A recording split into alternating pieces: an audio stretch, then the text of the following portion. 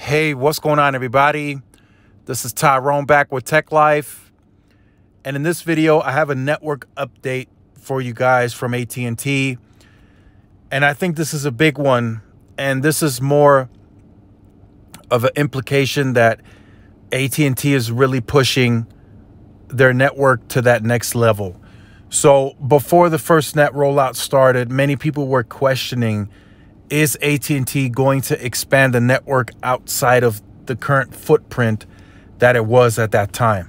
And that was a discussion for many, many months to follow. A lot of people thought they were just going to lay over the sites at band 14, call it a day.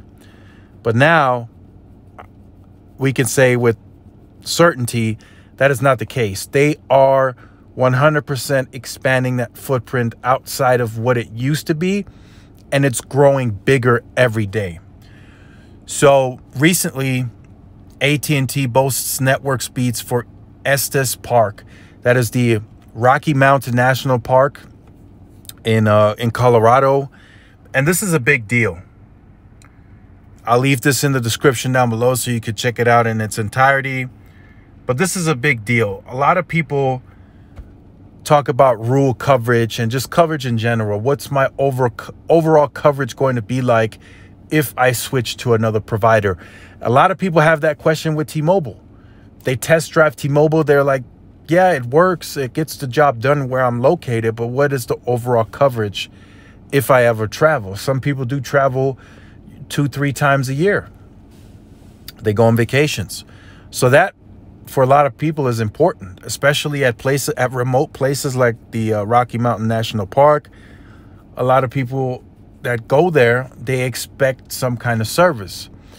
And from the AT&T perspective, being that they are the network for the first responders, it's even more important for them to have services there. And with this, it shows you they are very much capable of doing so, which of course they're doing that. They're investing money in it. And it's really just now a matter of time for them to get everywhere. I let you guys know by next year, April, they want to be 100% native. They don't want to rely on roaming anymore. So they're filling in the spots where there was previous roaming coverage. They're filling that up now with their native coverage. And then everything else, they're expanding into like national parks like this, because there could be an emergency that could happen there. And, you know, AT&T being the first responders network, they want to, of course, have the agencies on their network, but they can't do so if they don't have the service. So they got to build the service.